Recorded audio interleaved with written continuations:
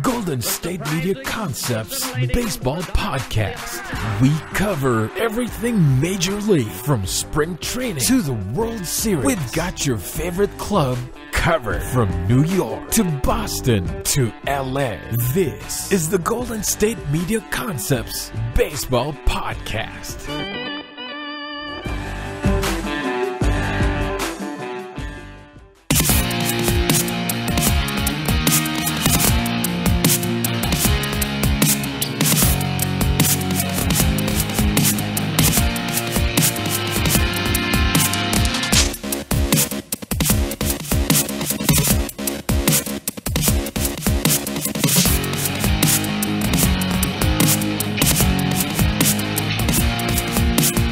Thank you for listening to the Golden State Media Concepts Baseball Podcast, where we discuss everything in the world of Major League Baseball.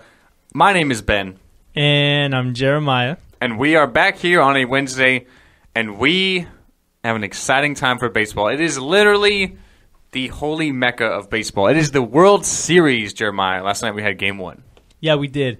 And Cleveland took a 1-0 game lead over the Chicago Cubs, and it was a huge night for Cleveland in sports. You know, they have the Cleveland Cavaliers hanging up the championship banner for the NBA Finals, and then just not even far away, literally across the street, Cleveland Indians were hosting Game 1 of the World Series. So it was a huge night for Cleveland, and they start off on a good note.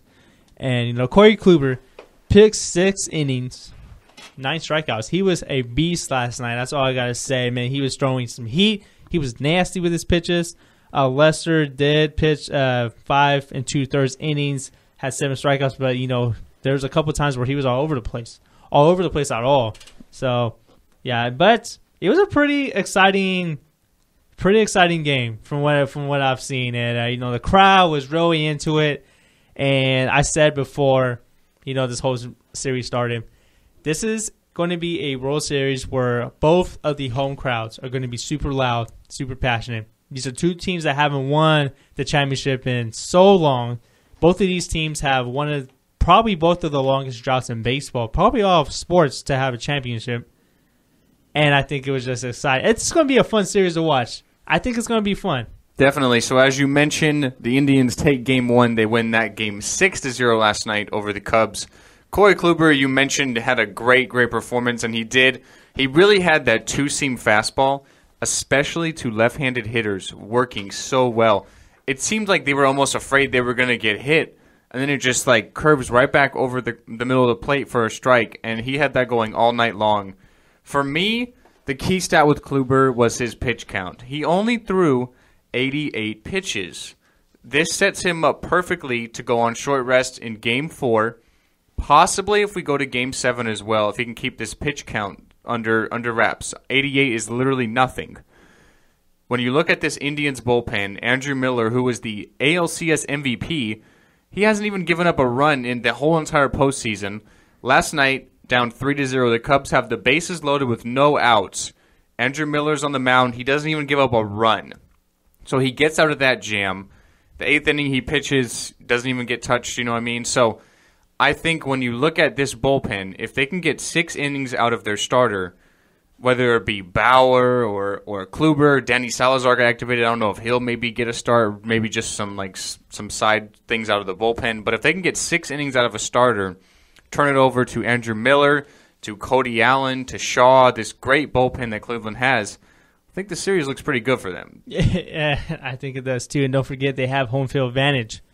That is very important for the World Series. And, you know, I think this game's going to go 7 games. I think the series is going to go 7 games.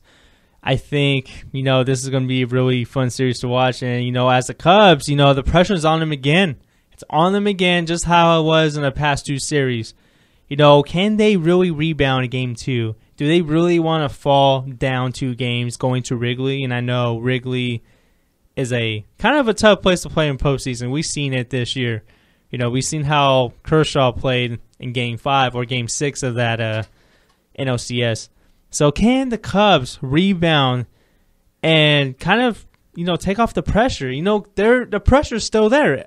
You know, Cleveland Indians, they have no, don't get me wrong, you know, they they have the World Series to lose, but they don't have as much pressure on them as the Cubs do.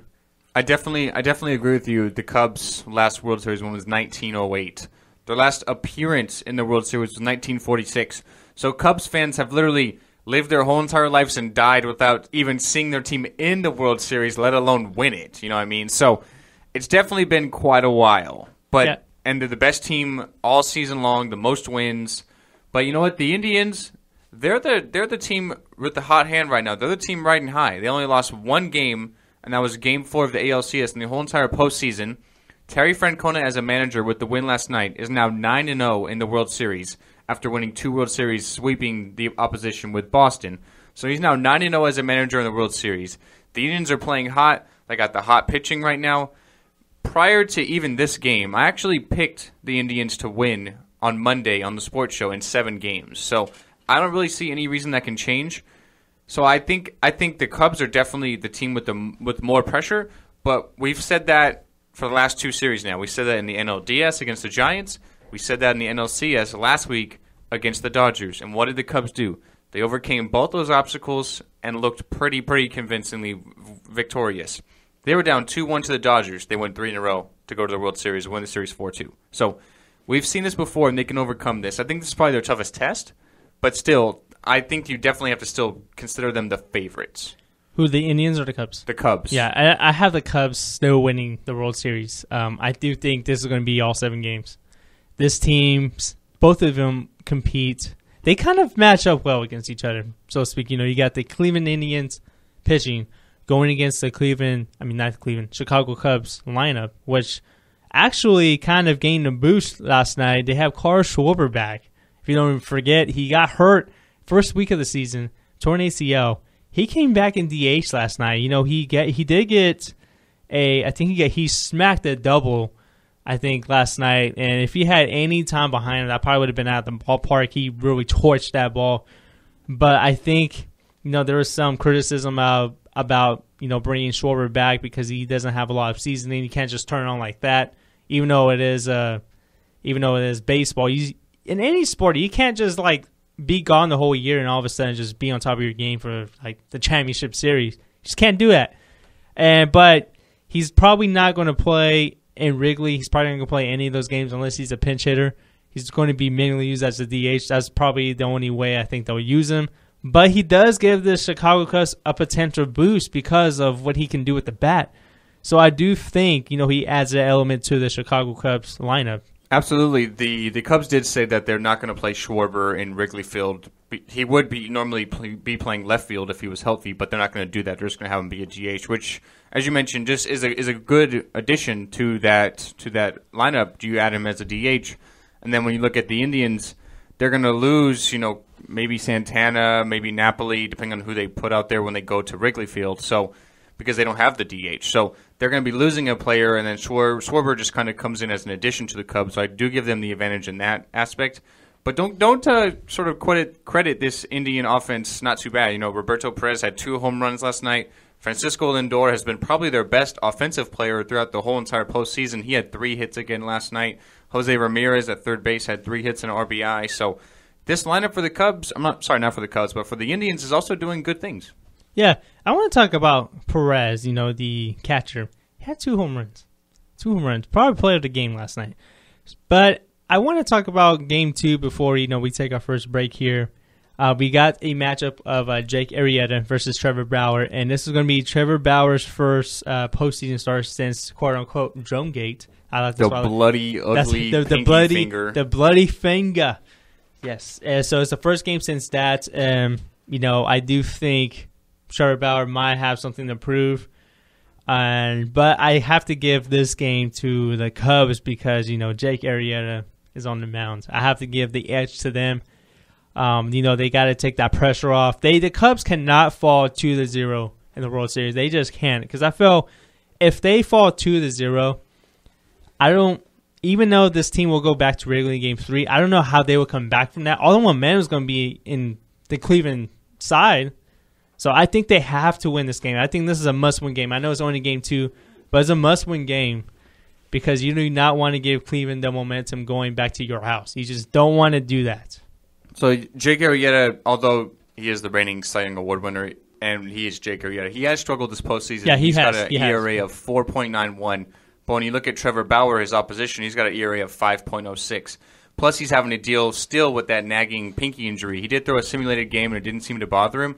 But you got to think in the World Series with the pressure, maybe if you get a cut on it or something, like someone hits a line drive back at you. I don't know. I'm just throwing some scenarios out there. It could happen. It could have an effect on him. So I think he's probably still going to be looking at it.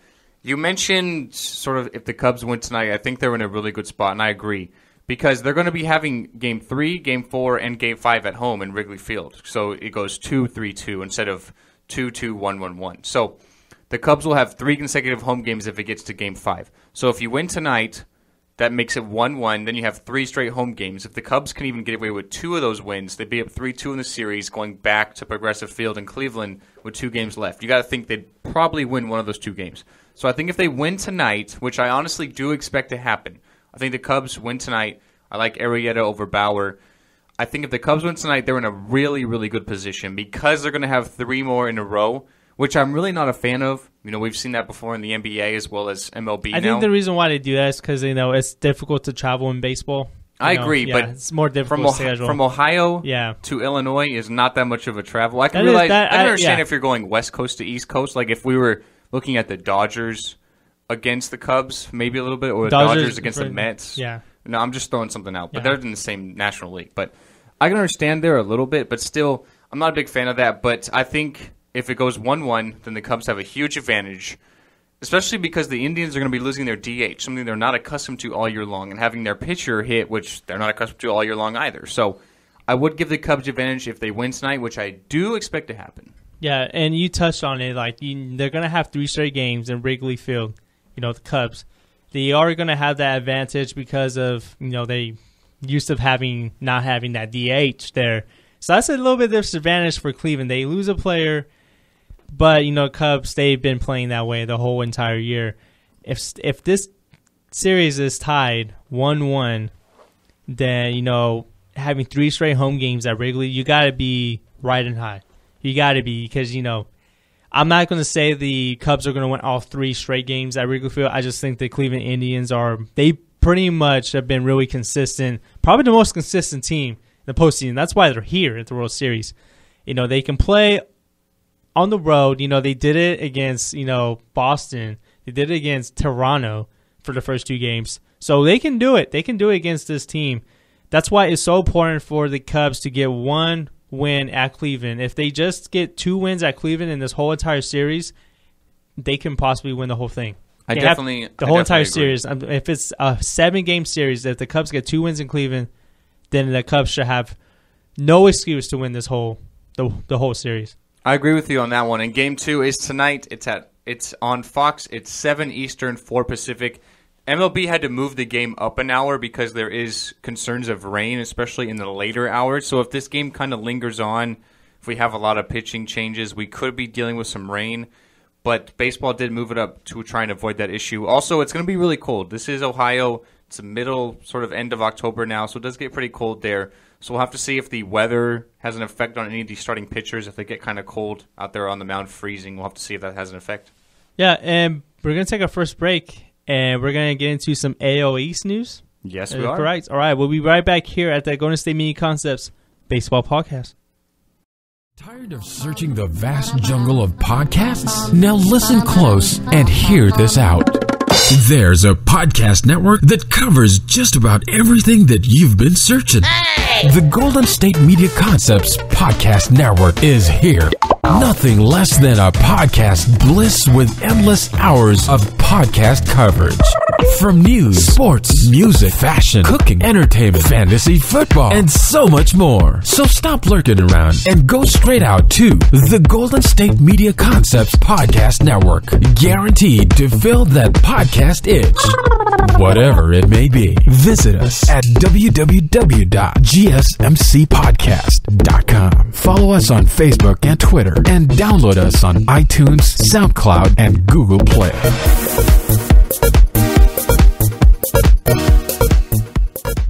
And welcome back to the Golden State Media Concepts Baseball Podcast. And Ben and I are going to get into some news out of the American League East. We're going to talk about the Blue Jays, a team that got eliminated by the Cleveland Indians in the ALCS.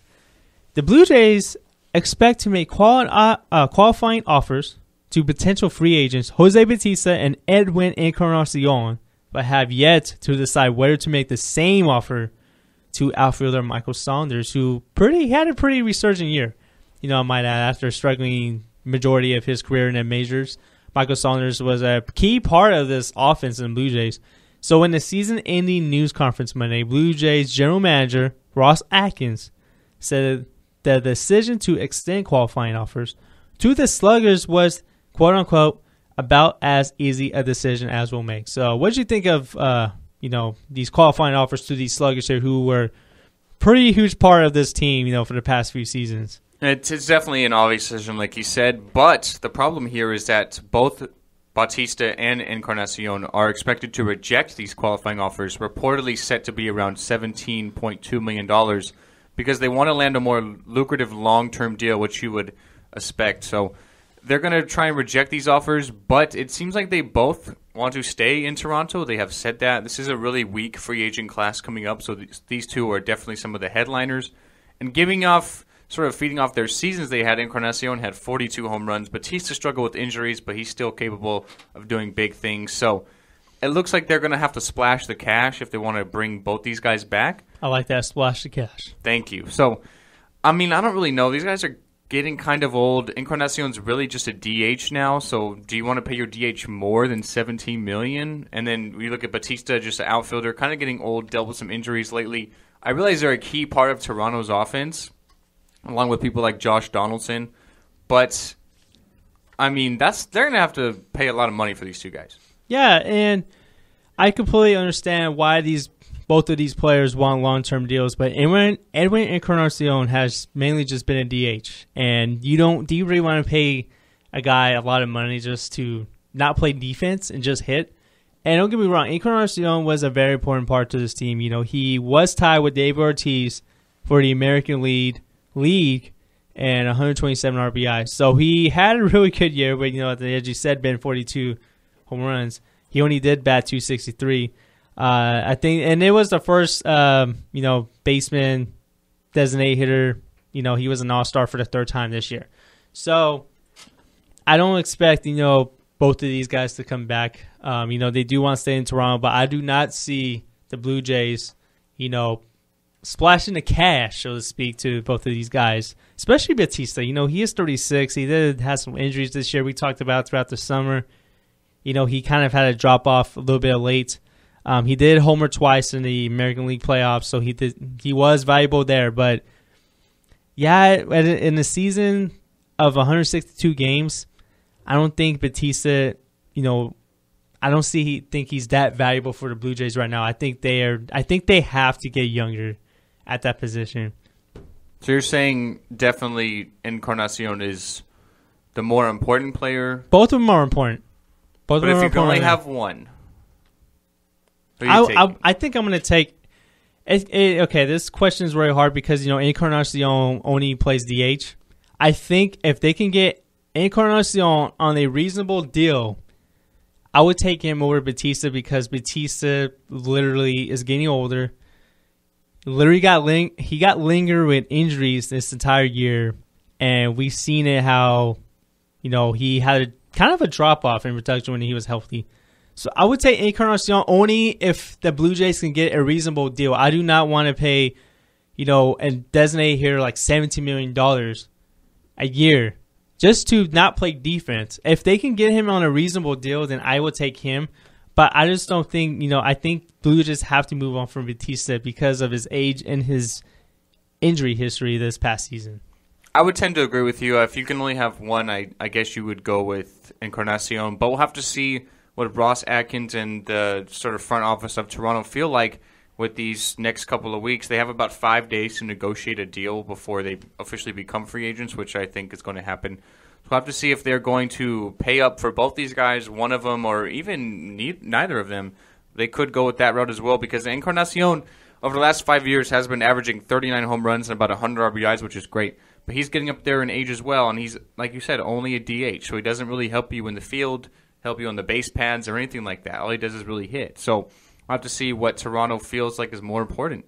Yeah, and then we got some other news out of Boston that you want to tell a listener's been for the Boston Red Sox. Definitely. So yeah. The Boston Red Sox, a team that had a great season, lost in the ALDS to the Cleveland Indians.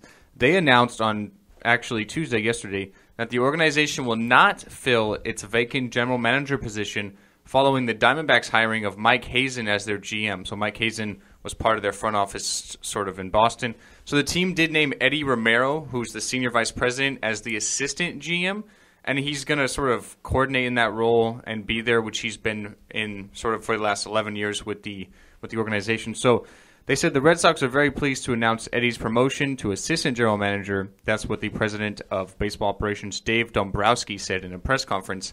This is a very talented individual who we think can make a real impact for us with our background in player evaluation and his knowledge from minor league system. A native Spanish speaker, his ability to communicate with both players and staff is significant, especially in today's game. We look forward to having Eddie on board to assist our efforts to improve our ball club. So, for me, this is not really much of a big deal. Yeah, it's really not. And I know they have the vacancy of a general manager, but, you know, they look like they have a guy that can possibly take that role anyway. So I think they usually go with in-house anyway, unless you're Theo Epstein, and I think he was in-house as well when he was with the Red Sox, and now he went to Chicago. Literally is on the verge of breaking 2 curses, by the way. I want to point that out. That's the one thing that I look back with Boston is like, you let Theo Epstein get away. Like imagine if they didn't. Like I can't believe I know. He is clearly the best GM in baseball. Yeah, dude. probably Seriously. the past decade. He turned around the Red Sox. He turned around the Cubs. Now he's clearly hands down the best GM. Yeah, there is. he literally turned around 2 franchises, and that's amazing. He broke one curse, might break another one, but we'll move on. So the Red Sox usually tire, inside house, so it's not really a big deal. It looks like Eddie Romero is kind of being groomed to be the GM in a few years anyway. So I think, he's kind of have to learn how it operates, how to learn pretty much the job before he gets promoted to the general manager position. So I do think it's not big of a deal. I do think, it's just a move to, future for the future. Romero's basically going to be the GM anyway. As he's the assistant GM, exactly. he's going to be obviously he's going to be working with others and the president of team organizations, the scouts, all that stuff. So he's still going to be working with them, but he's basically calling the shots anyway. So as long as he doesn't screw things up and the Red Sox continue to have good years like they did this past one, I think he'll be okay. Yeah, that's what I'm trying to get to. He's basically going to be the GM anyway. So yeah. All right, but we're going to take our second break at the Golden State Media Concepts Baseball Podcast, and we're going to get into some injury news regarding Clayton Kershaw. Yes. We'll be right back here at the Golden State Media Concepts Baseball Podcast. Do you want to be healthier, yet you just don't know what to do? All these shows telling you this and that, but nothing seems to work. Well, listen close. Golden State Media Concepts has got something great for you. The Health and Wellness Podcast dedicated to workout trends, healthy eating habits, diet, and everything about healthy living. Join us in our banters as we help you not just live life to the fullest, but live it to the healthiest. Welcome back into the Golden State Media Concepts Baseball Podcast. Going to be ending the show with our last segment here, talking about Dodgers ace Clayton Kershaw and how he's actually not going to have back surgery. Yes, Clayton Kershaw is unlikely to, need back surgery for the herniated disc, that sidelined him for nearly 2 months, or more than 2 months for that matter. According to President of Baseball Operations Andrew Friedman, for the Los Angeles Dodgers. So he said the news that he does not need back surgery. If you remember, Kershaw returned in early September, but never really publicly went into full details about his back injury. And in his absence, the team did go 38-24, but won first place in the National League West, overtook the San Francisco Giants, who kind of had a horrid second half, even though they made the playoffs. So he did struggle in at Game 6 of the NLCS, he did get pummeled. He got really destroyed in that game. But if you're the Dodgers, you got to be pretty happy that your ace does not need back surgery, because that would have even lingered even more on to spring training and all that. But it looks like he's going to be fully healthy for spring training, going to be ready for opening day if nothing happens during spring training. So look, you got to be good. You got to be feeling good if you're the Dodgers here. Definitely. You're not really sure if that back injury kind of affected him in the postseason, which honestly it might have. He had an ERA of 4.44 in the whole postseason. He didn't really pitch phenomenal, with the exception of that one game against Chicago where he threw 7 innings, only gave up 2 hits on short rest. So every other game he gave up at least 3 runs. So he gave up 12 runs in 24 innings. So it's possible that he still had some sort of effect with that back injury.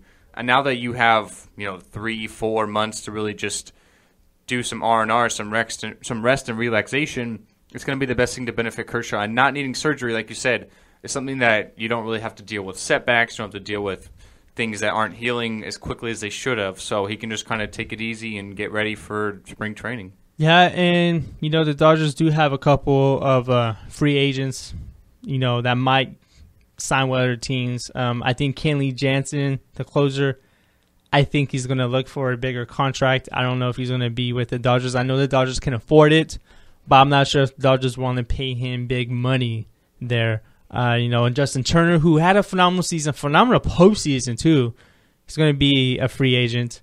I think the Dodgers are going to try to bring back Justin Turner. He was pretty much the unsung hero. He was the catalyst of this team the whole entire year. I do think Kenley Jansen is going to – I don't know if Kenley Jansen is going to be there. Yelso Puig, we don't know the future status on him. He can be part of this team. We didn't think he was going to be on the Dodgers, pretty much at this point, dating back to July. But if you're the Dodgers, you got to be feeling good about Kershaw. And all you got to do is pretty much, re-sign your free agents, the ones that you want to keep, and they should be back in the playoffs next year. I agree with you. They lost Zach Greinke this year to go to Arizona, and I thought, oh, wow, that's a huge loss for the Dodgers. I feel like that will probably even knock them out. Their lineup's not as good. Starting pitching's not as good without Greinke, but really they played just as good without him. And even without Kershaw for a few months, Corey Seager's probably going to win Rookie of the Year, so you have sort of another centerpiece at shortstop to build around. Jock Peterson out there in left field, Yasmani Grandal in the outfield as well. Like you said, not sure what's going to happen with Puig, so we'll have to sort of decide from there. It seems like if you would have asked that question a few months ago, he would be totally out of the water. But now he's sort of revitalized himself a little bit after going down to the minors and then some of his postseason success. So I have to wait and see. I feel like Dodgers are still a pretty good team. Yeah, and remember, the Dodgers almost pulled off a trade, Ryan Braun for Yelso Puig. They almost did it, but they backed out. And if Turner doesn't come back, manager Dave Roberts did say Corey Seager could potentially move to third base. So, yeah. But I think Turner will. He's had success these last couple of years. I'm sure he likes it out there. It's L.A. who wouldn't like it, and you're still a really good team. So, like you said, the Dodgers can splash the cash. So, I think he's going to get the contract he probably wants and deserves from L.A. Yeah, but I don't know if Kenley Jansen is going to get the cash that he wants from L.A. He's a really good closer. I expect him to sort of maybe get some good offers from somewhere else. I think he's definitely going to get one from the Giants. I guarantee you that. Well, the Giants might give a lot of offers to a lot of people that are sort of relievers because their bullpen was probably the worst in Major League. But I think when you look at Kenley Jansen, he proved sometime this postseason that he's even capable of going 2 innings, an inning and a third, some of these long saves. So he's capable of sort of being someone's long-term closer for years to come, not necessarily just a few months or anything. So he's pretty good. Yeah, he's pretty good. But I do expect the Dodgers to come back and make the playoffs next year. But that concludes our show, Ben. Really great show today. We talked about the World Series. We talked about the American League East. We talked about Clayton Kershaw. We'll be back next week, possibly talking about Game 7 of the World Series. Game 7 would be next Wednesday, November 2nd. Yeah, it is possible. It is possible. We might happen. It might not happen. I expect the series to go 7 games. You do too. We're going to have to wait and see. But regardless, we'll still be reviewing everything in the World Series. We're still going to talk about baseball. regardless. This is the baseball show. We have to. We can't. I don't know what else we will talk about here. If we're not going to talk. I don't know if we're talking about your boy Tim Tebow. Tim Tebow, you mean? Tim Tebow, yeah. I completely forgot about that. All right, well, anyways, we'd like to thank you guys for tuning in to the Golden State Media Concepts Baseball Podcast. I'm Jeremiah. I am Ben. And thank you guys for listening. You've been listening to the Golden State Media Concepts Baseball Podcast, part of the Golden State Media Concepts Podcast Network. You can find this show and others like it at www.gsmcpodcast.com. Download our podcast on iTunes, Stitcher, SoundCloud, and Google Play. Just type in GSMC to find all the shows from the Golden State Media Concepts Podcast Network. From movies to music, from sports to entertainment, and even weird news. You can also follow us on Twitter and on Facebook. Thank you, and we hope you have enjoyed today's program.